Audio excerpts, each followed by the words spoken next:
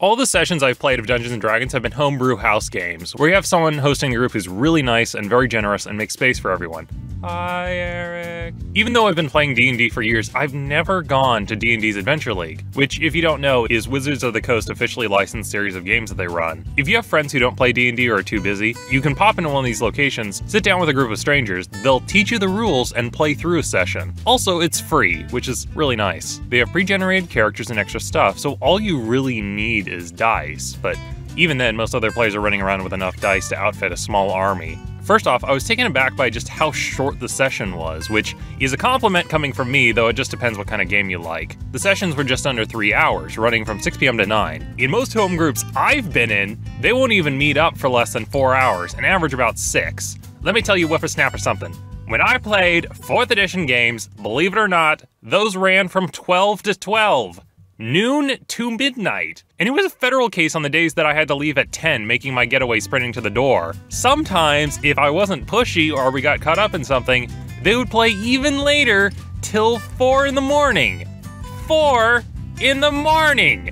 What is wrong with you people? In case you're wondering how you get 16-hour sessions, it's by having combat encounters last 2 to 5 hours. That's how. Don't even get me started on the boss fights.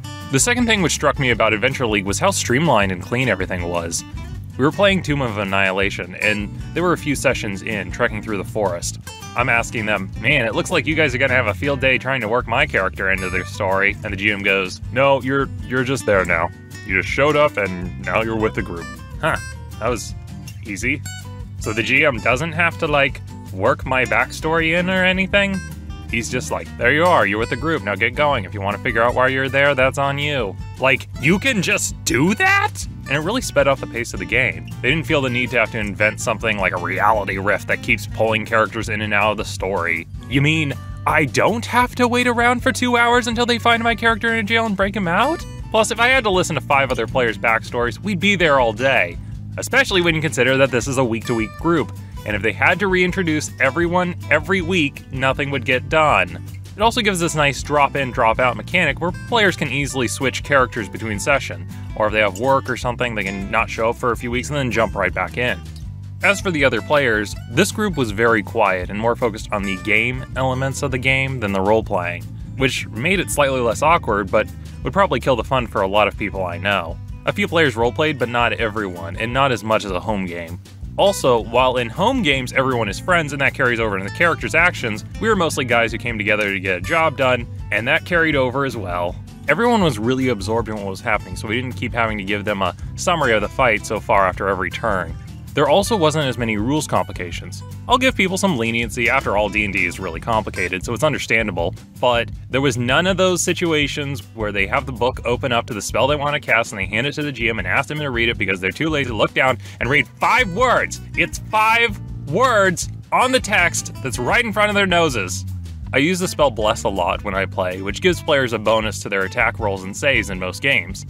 Normally, I constantly have to remind people about it. Remember to add your bonus. Did you add your bonus? Remember to add your bonus. Have fun at school today, you little scamps. Don't forget to take your bonuses. Or else I'm gonna have to drive down there and murder all of you. No, there was none of that. They remembered, and I didn't keep having to mention it. Pro tip, something I learned from those guys which really speeds up the combat in big groups. Roll your d20 and damage dice at the same time. Saves a lot of time. Everyone in the group does it. Overall, it was a very different experience for me. Fun, very fun, but different. Although I should mention that I mostly play RPGs to hang out with friends and secondly to play a game. I'll be playing with them again sometime, but I do get why when I talk to people about playing in Adventure League, they're like, ugh, Adventure League, why would you play in that? Well, I don't know. Maybe because they actually read the rules and finish their games in under 16 hours. I'm still not over this. Who has that kind of time to sink into a game?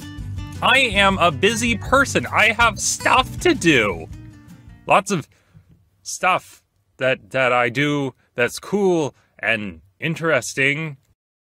They don't know that I make videos on YouTube, so they might believe me. Thanks for watching, and I'll see you guys next time.